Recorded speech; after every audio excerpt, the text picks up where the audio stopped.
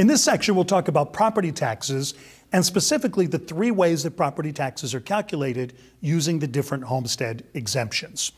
In the first example, we're going to calculate the property taxes when the property value is $50,000 or less. And again, in all three of these examples, we're going to talk about homestead property and the homestead tax exemptions that are available.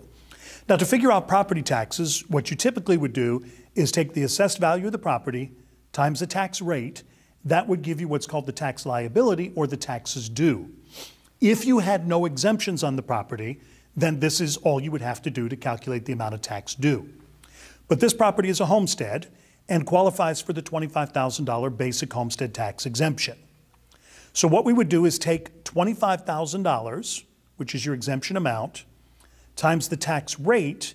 That would give you the total tax savings accountable or attributable to the homestead tax exemption. In this case, the tax liability is going to be your total tax liability minus your savings from the exemption, and that will be the amount of the property taxes due. Let's take this one step further. There's three components to this again. Now we're going to do the same thing, but in this case, the property value is not $50,000 or less, which would again only have a $25,000 exemption. In this case, the property value is somewhere between $50,000 and $1 on up to $75,000.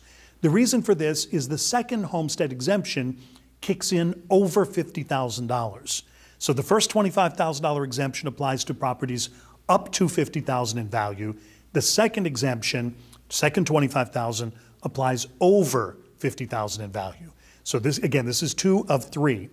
So we take a look at this. Again, same thing, assessed value times tax rate would be your tax liability.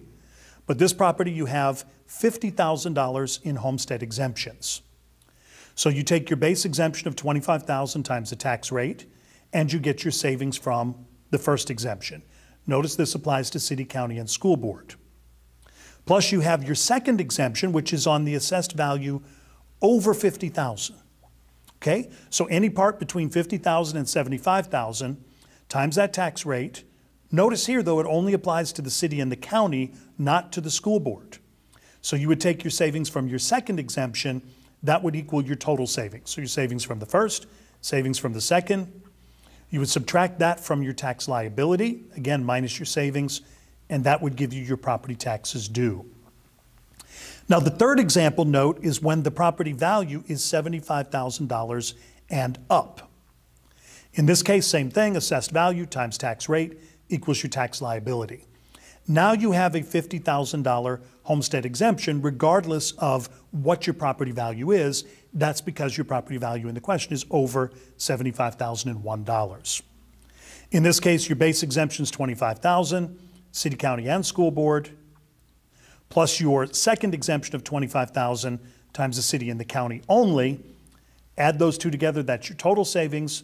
Subtract that from your tax liability, and that will give you your property taxes due. For these examples, I'm not going to use numbers. There's plenty of numbers available in your textbook on this, but what I want you to understand here is that there are three possible ways that a homestead tax exemption could be calculated, or property taxes on a property that has a homestead tax exemption could be calculated, all based upon the value of that property. Learn and memorize these three, and you should have no problem with them on your exam.